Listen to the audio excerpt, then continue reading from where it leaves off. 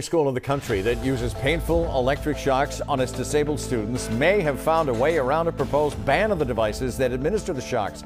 5 Investigates has been following this controversial issue for years. Our Mike Beaudet is here with the latest twist on this ongoing saga. Mike. Ed, the state of Massachusetts has tried and failed repeatedly to stop the Judge Rotenberg Center in Canton from shocking its students with electricity.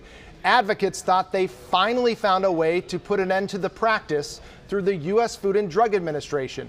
But some behind-the-scenes maneuvering on Capitol Hill has created a loophole that could allow the JRC to keep doing what it's been doing for decades.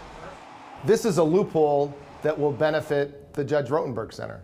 Oh, for sure. Nancy Weiss is frustrated but not surprised at what's going on behind the scenes in Congress. She's an advisor to the National Leadership Consortium on Developmental Disabilities.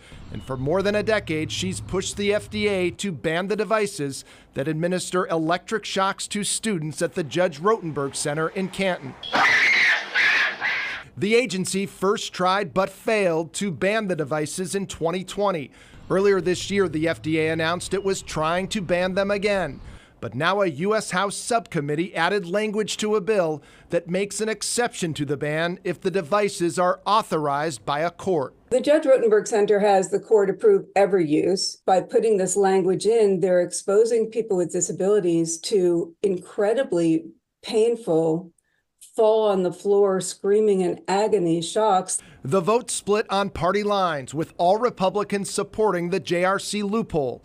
The Republican chairman of the subcommittee telling 5 Investigates, in certain cases, this device has been found to be the only treatment to effectively prevent self-harm, and to use or not to use the treatment should be a decision made between the patient's family, their doctor, and the judge reviewing their individual case.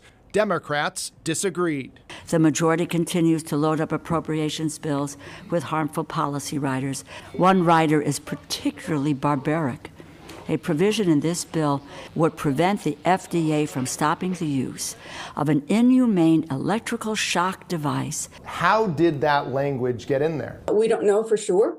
I suspect the Judge Rotenberg Center's lobbyists encouraged the language to be put in. In a statement, the Judge Rotenberg Center is applauding the move, saying the language introduced by Congress would address a provision in a bill from 2 years ago that allowed the FDA to interfere with the practice of medicine by banning medical devices for specific uses, including those used in the life-saving treatments at JRC. Is the Rotenberg Center unstoppable? I hope not.